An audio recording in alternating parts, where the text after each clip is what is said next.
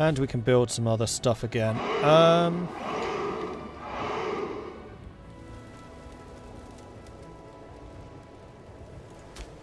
I would like to get a fort down here, though it will put us very slightly over.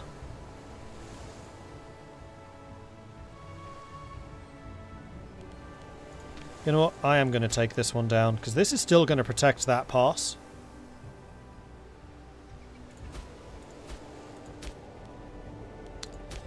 No, because that's in the hills. We do want a hill defense. Look, no. You know what? If we need to strategic fortifications, we can worry about the strategic fortifications at that point. Okay, then the next thing that we need to do, and this is one of the downsides to playing as Rome, because we've already got a fairly large country and I don't really know how to deal with this, but we have settlement buildings. They cost 132. And we're going to want to decide where we want, like, barracks, slave estates, mines, farming settlements, tribal settlements, and provincial legations. Because that's going to allow us, huzzah, to start upgrading these locations to do various important things.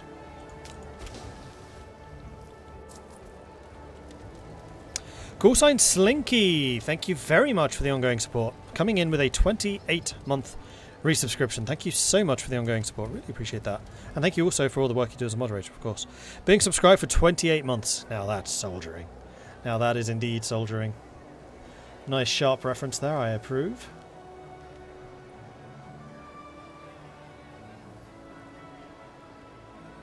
Insurrectionist sent to jail. Preposterous.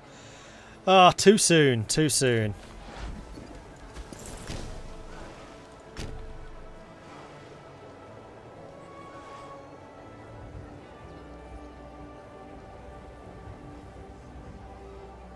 Hopefully you don't cancel the fortress, you just pause it.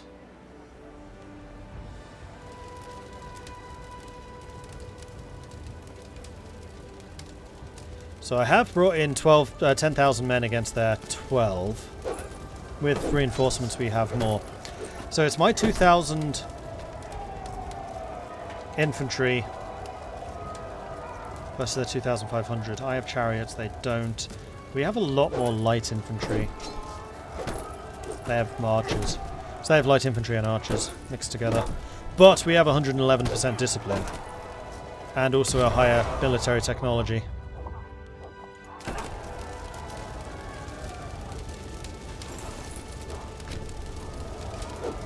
And we're actually winning this fight very easily.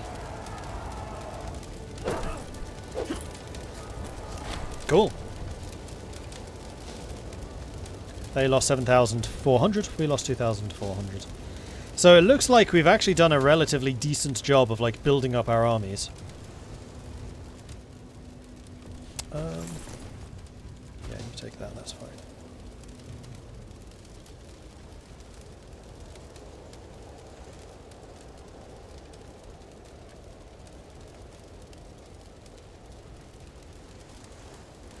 You can sort the macro builder by value gain now. That is useful.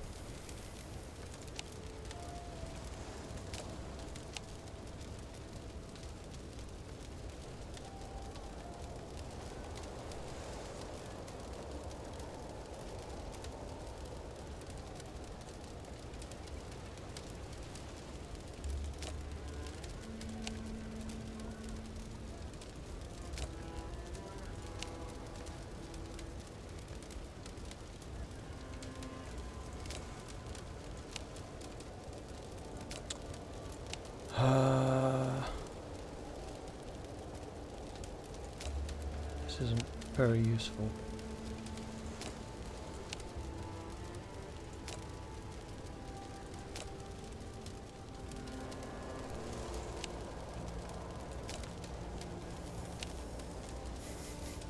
At all. The only thing that is actually useful in terms of giving some numbers at least is the manpower stuff. Well, in that case, I think what we need to do is sort this by trade goods and then basically just say, right, we want to upgrade the trade goods in these locations.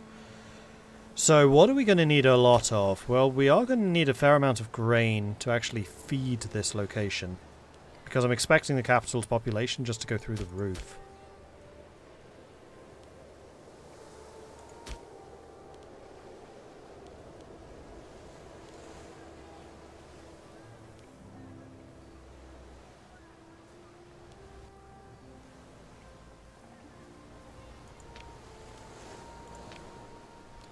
Going to change you to farming.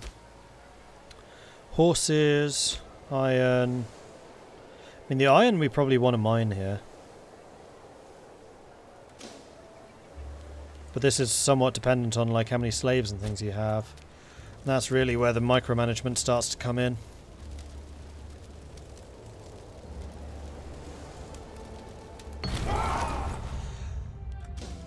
Roam freely.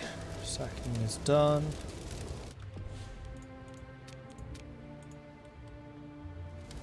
Why'd their colour just change?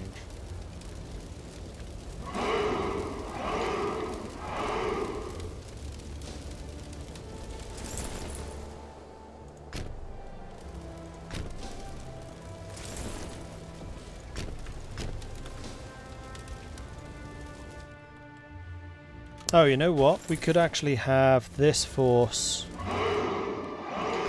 head down to Ostia to jump on the ships. In fact, we should probably just send a small force overseas. I don't think we'll need the big one. How big a force are you? Actually, you know what? Sod it. We'll send the big unit. And we'll keep you nearby. Because these can carry one unit each, right?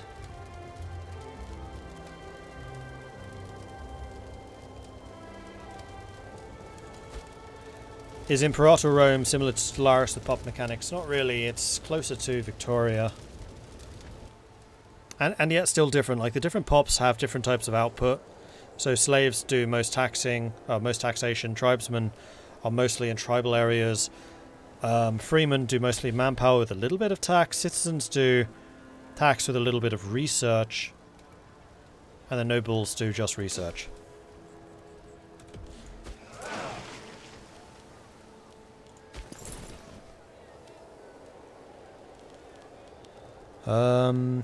These button highlights are not very good. Grey versus slightly darker turquoise? Eh. Where's Embark? 10 ships is too small, so how many are needed?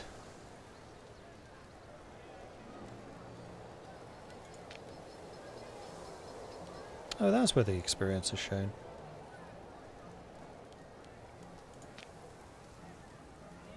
It is 1 per unit, so if I split you again, I forgot that each of these units was basically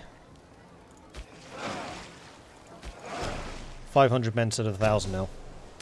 That's just one of the changes kind of catching me out.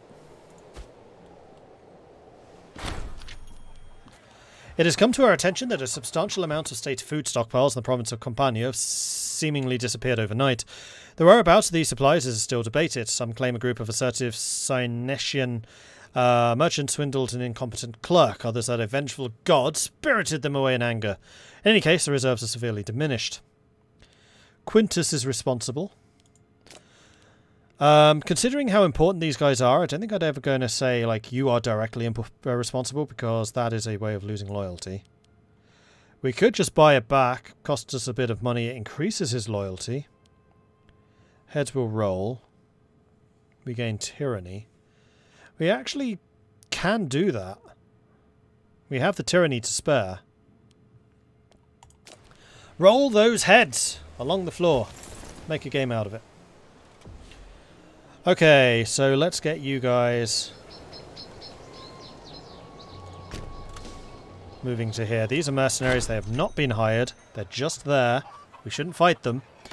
And then, here we go. Grumentum grows from relative humility into a true Lucanian city. While it still has some way to go before it can rival the great cities of our age, the past 2 years have ushered a new era of growth and urbanization in this territory. And you're right. The good did change to a manufactured good. So it went from livestock to cloth. These are the best of times.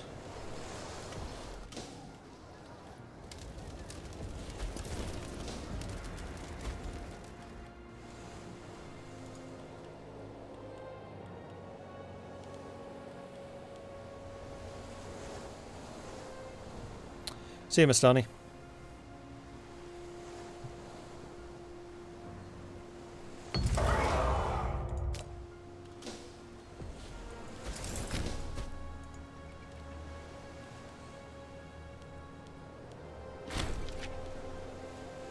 Oh, we just fought their navy and actually captured a ship. Heck yeah.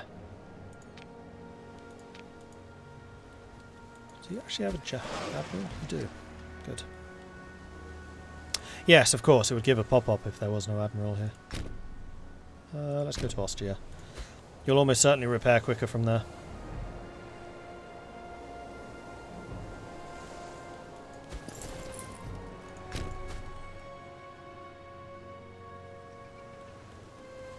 This fort is taking its sweet time.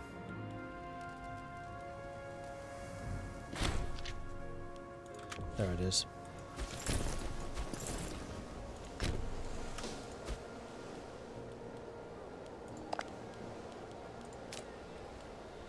So if I wanted... See, look, the territories you can't take, same colour as the territories you can and are taking. Some of the UI things in this game are still really bizarre. I think it might just be because we're red.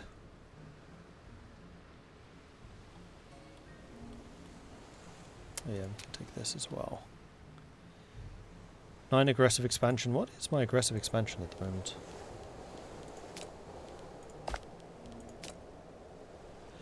And more importantly, where would it show that?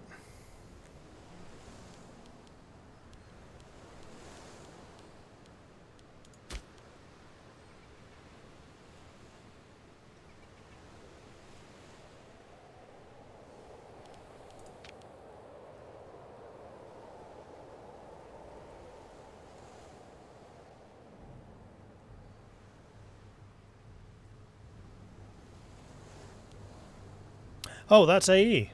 Okay. I thought it might be up there, but I didn't realise it was that. And that's war exhaustion. Okay.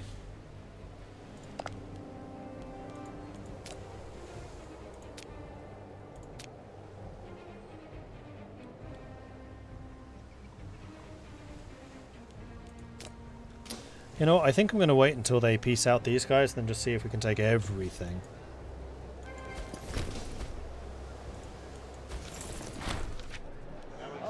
Scientific breakthrough. One of our researchers, Marcus Junius Lepidus, thinks he is about to make a notable scientific breakthrough in the research he is currently working on. All that is needed is some more supplies and funds for the next couple of years. To be able to get his hands on some of these, he has personally asked our consul, Lucius Papirius Cursor, if he can gain access to them. The rest of the researchers would certainly suffer if we were to make this move, but maybe it is worth it after all. Marcus will get everything he needs. He gains 85% progress.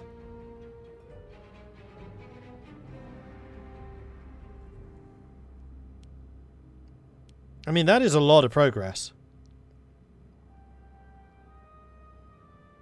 But then for 10 years, he reduces the amount of research he does. I don't know if that's necessarily worth it.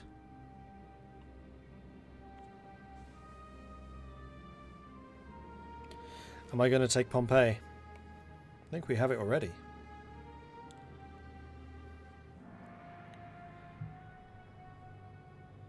Having played many Paradox games, never tried Imperator, how would I rate it contrary forward? I say it's worth studying up, buying and all that, or is it just better to play around with the 4 mods and such? Lots and lots of people are asking for my opinion on this, and it's really difficult to state an answer because I still feel like I'm in the early game, so it's too early for me to say definitively yes or no.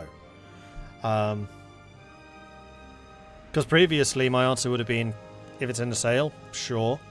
I think my answer would still be, if it's in the sale, sure. I definitely wouldn't definitively say yes.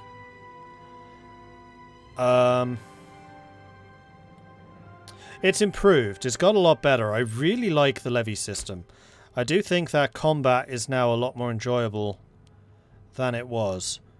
I do still kind of wish I could assign individual commanders to the levy armies and just limit me to the number of armies that that levy can raise. But there are still a couple of things which are janky, like some of them which I'm pretty sure will just get fixed in a patch or two. For example, the fact that these banners aren't the right size. Like, you can see how it's highlighted and you can see where my mouse is. Like here, I'm still clicking on the banner. No, I'm still clicking on the flag. No, I'm actually on the header of the banner. Whereas here, I am actually on the flag. So it's just a click area issue. That's easily fixed. Some of the other things, like trade, I still really don't like trade. I'm happy you can automate it.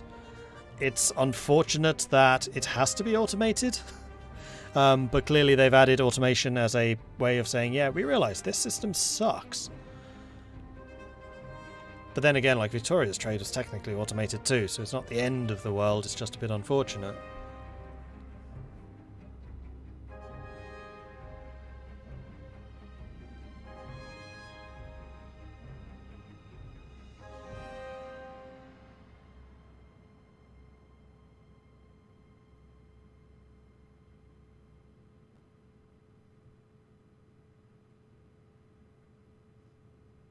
How do you automate trade? So if you go to the nation overview, administration, provinces, and then you just make sure that these are all on just the vase. And then all of that is now automatic. And in fact, we should be switching these to cultural assimilation. We're trying to Romanize all of this as much as we can. I'm not going to give him the stuff. I don't think that's worthwhile. No.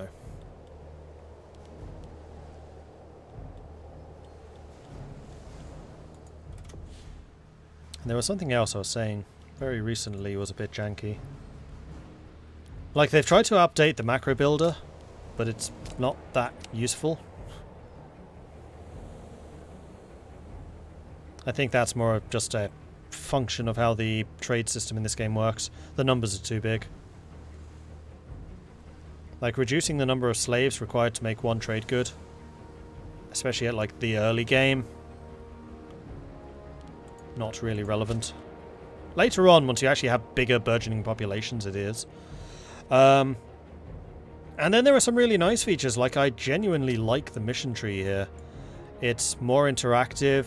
Each mission itself has its own like tree attached to it. So this is just the Roman Italia missions. Once we've completed these, then we'll get another one with its own tree in it. That's kind of cool. The way that your military can change depending on which traditions you've taken, that's pretty cool. Gives you more customization. The levies, as I said again, is definitely this game's strongest point. So the troops that you can raise through levies changes depending on what cultures you have present. So as Rome, if I was sticking with the Italian tribes as opposed to Romanizing everyone, I would have more like cavalry. But because I'm Romanizing everyone, I'm going to get more light and heavy infantry.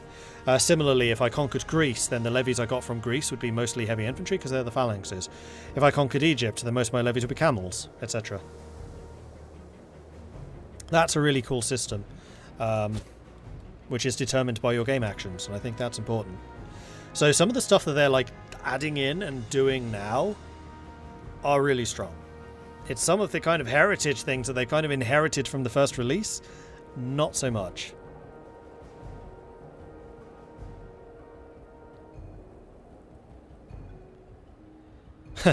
It's good that you're conquering your neighbours. That means you people can start roaming around Italy. Touche there, Sindrin, touche. Oh no, that wasn't Sindrin. That wasn't a Sindrin. My gosh, that was a Call Sign Slinky. I am so sorry. I associated that to the wrong person. Call Sign Slinky. Thank you very much for that. Oh, that was good.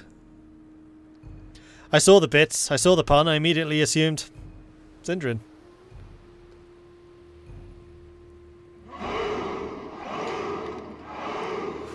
Kolthar, thank you very much for the follow. Welcome to the channel. Mongozor and Ezra Roberts, Ezra Roberts, thank you very much for the follows. Welcome to the channel. Dus Omni, Smunny Monkeys, thank you also for the follows. Welcome to the channel.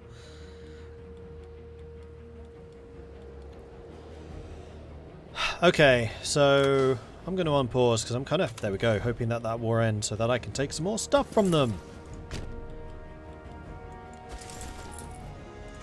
Stay where you are. And I'm just going to take out the entirety of the Etruscans. It's going to cause me a massive amount of aggressive expansion, but this is a big old chunk of land that we're taking. And then from there it's just consolidation and then taking out the little neighbours that we have around us. Syracuse has actually grown quite significantly. That's impressive. How big are we compared to Carthage? Carthage population 953. We're still sitting at 783. Oh, there's manpower. We can see what they've got. Oh, no we can't. Oh, that does actually require spies.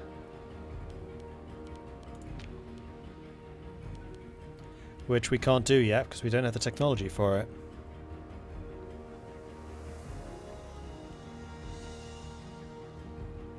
Doesn't show you the standing number of troops though, it's just manpower. And I guess you've kind of got to make an inference based on the number of population that they've got. When do you get the Punic Wars events and missions? Probably once I've taken Italy. I would imagine. I don't know for sure.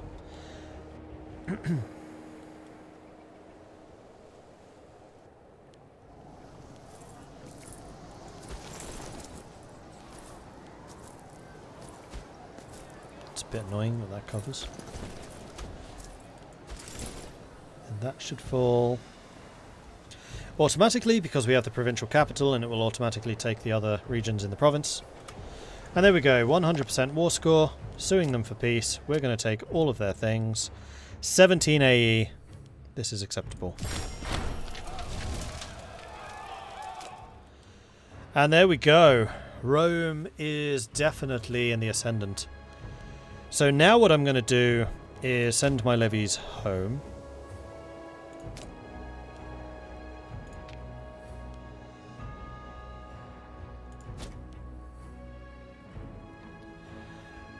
And then we need another governor. Exciting times! So what region is this? This northern area. Cisalpine Gaul.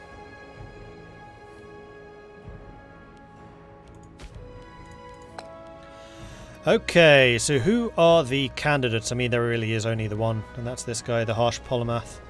He's still only 19. His statesmanship is improving. His marshal is still a bit low.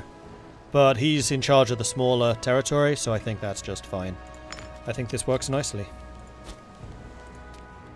Okay, so we've got good governors in charge of everything.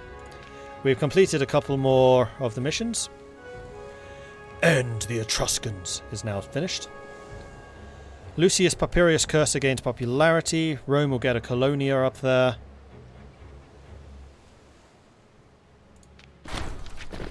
And now we need to make a decision. Do we want Volci,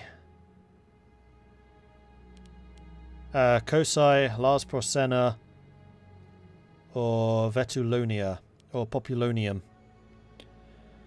That is a good question. I have no idea where any of these places are. So, Kosai,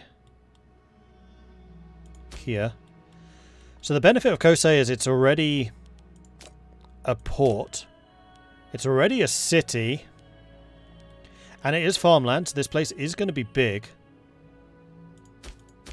In fact, this probably is definitely one of the most populous places. It produces... What do you produce?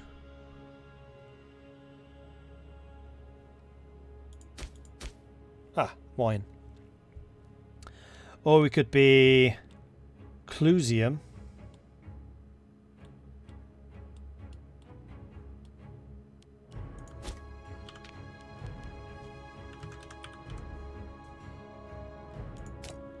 Which is here. It is also a city. It is also in farmland. It has a smaller population and is not on the coast. So I'm not as thrilled about that. It's also horses, so vetoed.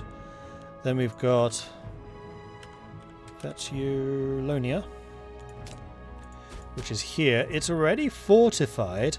It has the same population level. It produces wine as well. It's already a city.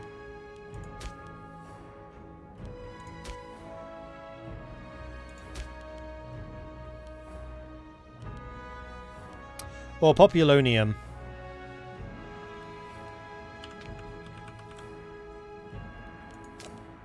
which is just north of it, which is also a city.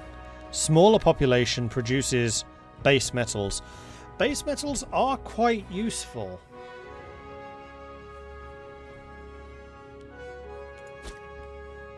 So the three choices: Kosei, Vetulonia, or Populonium.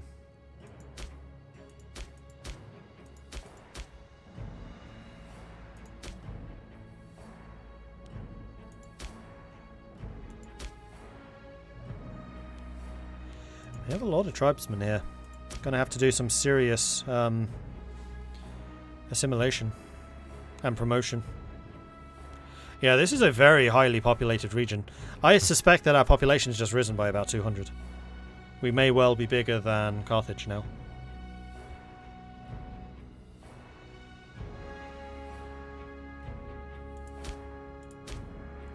So Kosei is the most developed. It does have the highest civilization value.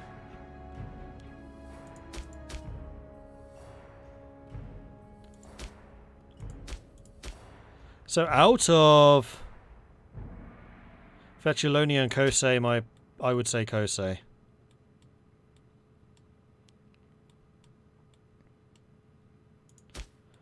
Out of Kosei and Populonium, that is a more difficult choice, because this place does do base metals, and having a bigger supply of base metals I think would be pretty nice.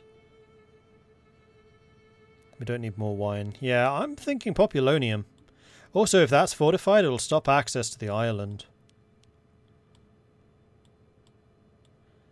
The other thing I actually should say is Kosei is surrounded by a lot more farmland. So Kosei as a province, I think, can grow bigger. Also interesting that the current provincial capital's out there.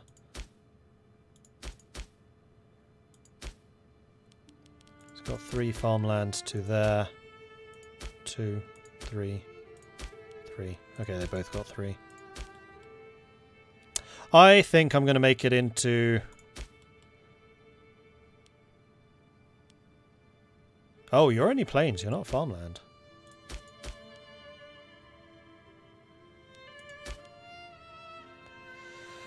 Okay, so I think that may have just discounted these two. I think it's got to be Kosei. It's just going to be the biggest. So we're going to say Kosei. Done.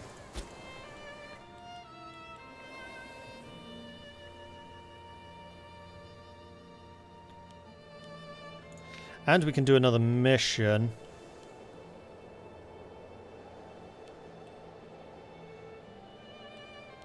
Destroy the Italian allies. That would declare war on all of our allies. Completing this task will give a large assimilation penalty to assimilation speed and wrong culture happiness for 75 years. No. I think we can quite happily do that peacefully. Thank you.